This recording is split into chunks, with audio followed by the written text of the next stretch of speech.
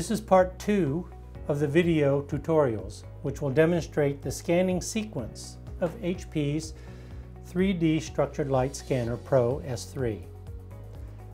Now that the calibration is achieved, remove the panel and reset the turntable and object in position using your marker on the work surface. Perform adjustments of the scanner and/or object to reframe the object in the center of the scan window and the live camera windows. Let's go through some basic navigation of the scanning window. Click on the Scanning tab. There is a live camera view, which shows the object being scanned, a 3D scan view, which shows the scan result, and the camera windows. In addition, there are icons for Auto Adjust, Show Textures, Take a Screenshot, and Screenshot Folder.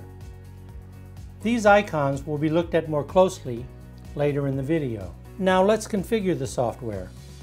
On the left-hand side, the Pattern Parameters profile has 4 settings: Quality, Default, Speed, and Custom, which dictate the number of patterns in the scan process. In this demo, quality will be used.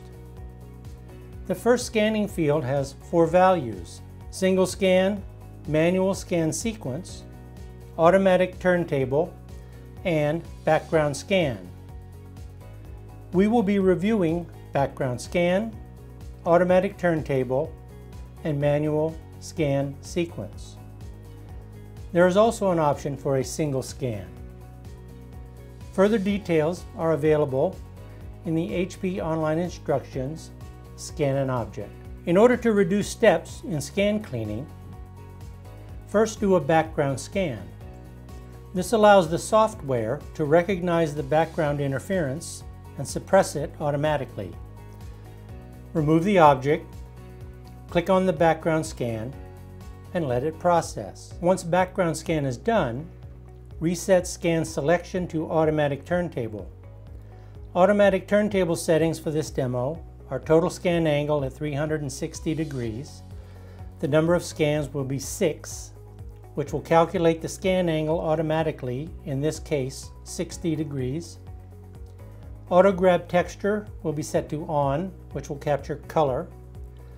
The values in the scan result box will be left at default values, with background removal checked on. The starting scan number can be set by the user, and the system will number each scan sequentially.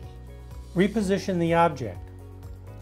The last step before scanning is to recheck the sharpness and focus in the scan window and the camera windows. You can change the angle of the rail and the distance of the rail from the object, but it is highly recommended that mechanical settings of the projector or camera mechanical settings remain static to achieve the best results. If any mechanical settings are changed, calibration steps must be repeated. Using the brightness slider on the right-hand side of the software panel, adjust the red sine waves to achieve optimum attenuation. When scanning an object of varying light and dark textures, the camera exposure slider may also be used to make other fine adjustments. Typically, this would not be necessary, and the maximum exposure setting should normally suffice. When satisfied with the scan window view and the camera windows, click the Scan button to start a scan cycle. All scans are added to the list of scans and aligned automatically when the turntable is connected. As each scan completes, it appears briefly in the 3D scan view. The software cleans and aligns each scan as it processes through the cycle. Note that each successive scan is aligned to the one immediately preceding it. When completed, the finished result can be viewed in the 3D scan view for final cleaning, alignment, and fusion. For this demo, let's flip over the object and repeat the automatic scan sequence to obtain a total of 12 scans. Now that the initial scans are completed, let's learn how to view and manipulate them. Click on the Shape Fusion tab. All the scans are displayed on the right-hand panel. We will be looking at the left-hand panel in the next tutorial. Click on the eye icon to toggle scans visible. The icon next to each scan turns them on and off. Click on the Select box to select or deselect scans. The box next to each scan selects on or off. Click All Scans Off and then make one scan visible. There is a row of icons across the top of the software window. Auto Adjust centers a scan.